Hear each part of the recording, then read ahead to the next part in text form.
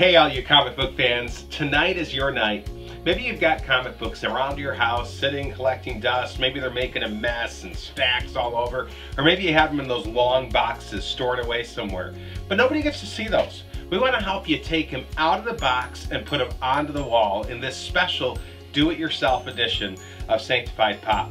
I've got an 8-foot comic book wall behind me. Tonight we're going to be installing a 4-foot comic book wall in my son Zach's room. You can do this project on your own for about $10 is it. And so enjoy tonight's episode. We're going to be showing you some of Zach's favorite comics at the end of the episode, talking a little bit about comic books too, but enjoy this project. How's it going, guys? Welcome to this episode of Sanctified Pop. It's been almost a year now and we're back with a DIY episode of how to build your own comic book wall. Now you saw the one downstairs and it was about, I don't know, 8 feet long, and today I don't have that much space in my room because, as you can kind of see behind me, all my wall is covered with these awesome posters. So what we're going to do is make a 4-foot one for my room, and all we need is 4 of these tile dividers, which cost about like $2 or $3 at Home Depot, a couple packs of command strips, a pencil, and a tape measure. So it's really not that hard to do. It's only going to take us like probably 30 minutes.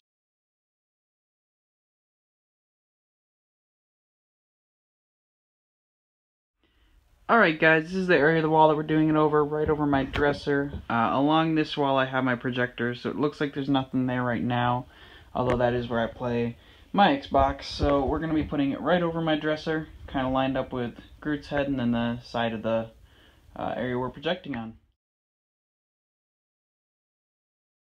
Alright guys, so what we just did is we took one of these 4-foot tile dividers, and we lined it up with Groot's head here. With the end of it, so I give a little bit of extra space, and then we lined it up with the ceiling, put command strips along the back, and just stuck it on there. So what we did here was we put a comic book on the top row on each side, so we'd have the angle right on the second one, so it's matching the first one, and then we make sure the comics are lined up to the very edge here, and it should be the right size. Then we're going to mark this with the pencil and then command strip it on. We got the last comic book going in this top row. With the 4-foot one you can fit 6 comic books, a little bit of space, and then if you wanted to, I suppose you could put a 7th one in there, but the ends are gonna go outside of the dividers. So I'm just gonna stick with 6 and then space. And how I like to put these in is I put the bottom in first, and then I'll line up the top here. Put the top in, and it should just slide nice and smoothly. If it's not sliding on one side or right in the middle, that means that side is too high and there's not enough space in between them, and so you can just move that down just a tiny bit and it should fit just fine. Alright guys, so second row went on pretty much the same as this first row in terms of this divider here, but the one thing you got to be careful about is the thickness of your comic book, and I knew that it might be a stretch with these 4 in the middle here, just because they are not standard size comic books. They're the same height, same width, but their thickness is like probably 1.5 times that of all the standard ones that I put up on here.